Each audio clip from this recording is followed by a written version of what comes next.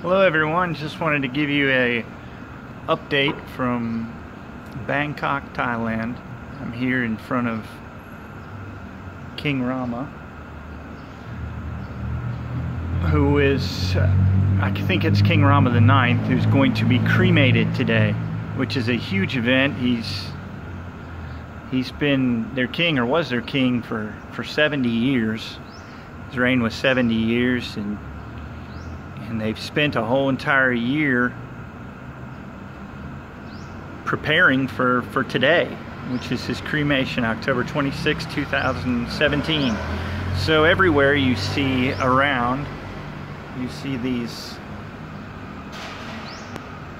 memorials of the king.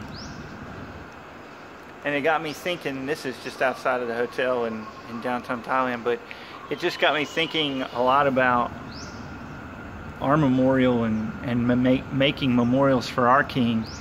And I was reading in Luke 2 this morning,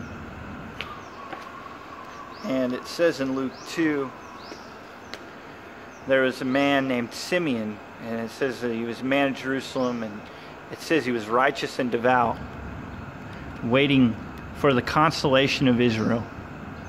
And the Holy Spirit was upon him, and it had been revealed to him by the Holy Spirit that he would not see death before he had seen the Lord's Christ. And he came in the Spirit in the temple, and when the parents brought in the child Jesus to do for him according to the custom of the law, he took him up in his arms and blessed God and said, "Lord, now you are letting your servant depart in peace according to your word.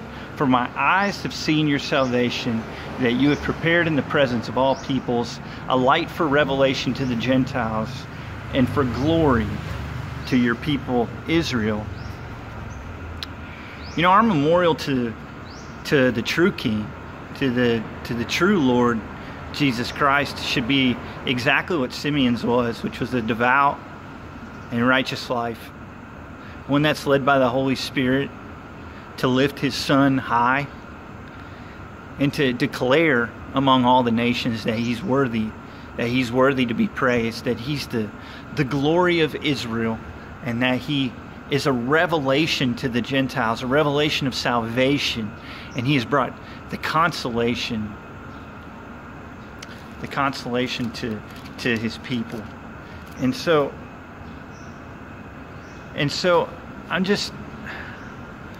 I guess today I'm just really thinking a lot about that in my own life. Like, am I devout? Am I righteous? Am I a man that's led by the Spirit and that beholds the glory of the Lord and that looks for Christ and wants to grow in his presence like Samuel did? Just pray today that that's what we would do, that we wouldn't put our faith in kings of this earth, and that we wouldn't make much of them, but we would make much of him, our King, the King of glory, the salvation of the peoples.